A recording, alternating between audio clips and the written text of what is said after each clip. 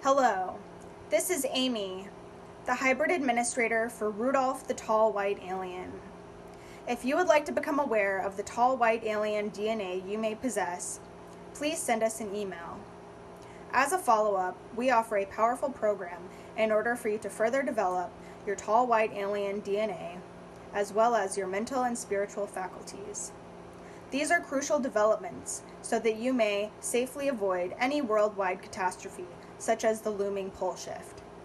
Please send a short inquiry with any questions you may have to rudolphofgermany@gmail.com. Rudolf and I both check these messages personally and respond to them. Thank you. Stay safe and stay aware. Amy. Greetings, my human friends. This is Rudolf the Tall White Alien. I have a question for you. What makes you so special? What makes you so special that you choose to pray to God, that He will forgive your sins and eventually takes you in graciously to His paradise, where you can sit next to Him on His feet, at His feet, and sing hallelujah for 1 billion years? What makes you think you are worth this kind of privilege? Well, let me tell you. You think you can cheat nature. You think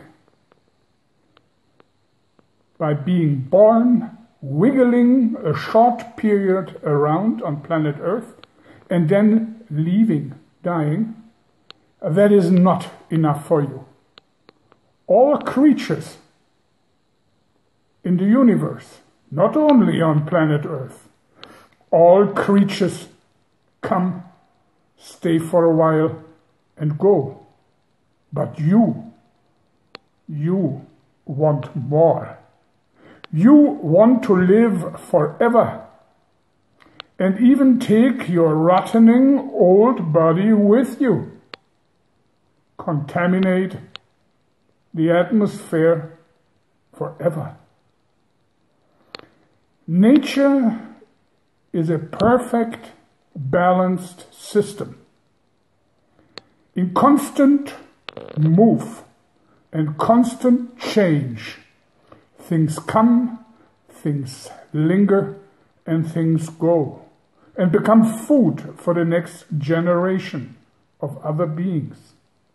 But you want to escape and say, no, not me. I came, I lingered, I thought, and I pray. And this will take me out of the system, out of the loop, out of the eternal loop of things, going around and around, the coming and the going. What makes you so different to an earthworm, a deer, a horse, a tree, a flower, the water which is flowing? What makes you so special that all what you can look at on planet Earth and above has to go, has to change, has to morph into something else, but you want to stay? This in itself is blasphemic.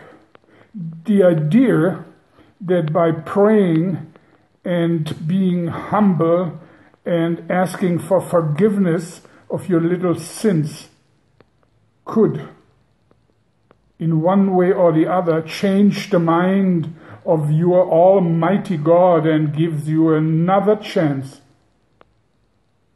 This idea alone is extremely corrupted. Why not just accepting the fact that you were born, you are here, you enjoy the small things of life, in between if you have the chance. And when the day comes, be thankful, be grateful, be happy, and say, I had some life.